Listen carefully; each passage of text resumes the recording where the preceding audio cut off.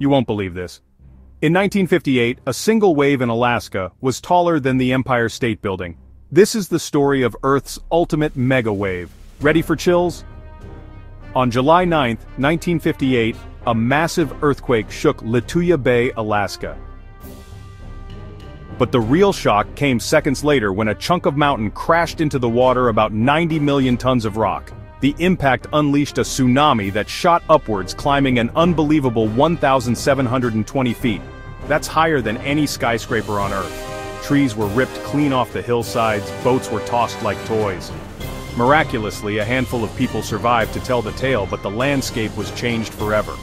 Scientists still study Lituya Bay to understand the epic power nature can unleash in a single moment. Next time you think of tsunamis, remember the world's largest wasn't in the open ocean. It was right here, in a remote Alaskan bay. Stay safe, stay curious, respect the wild power of our planet, or of our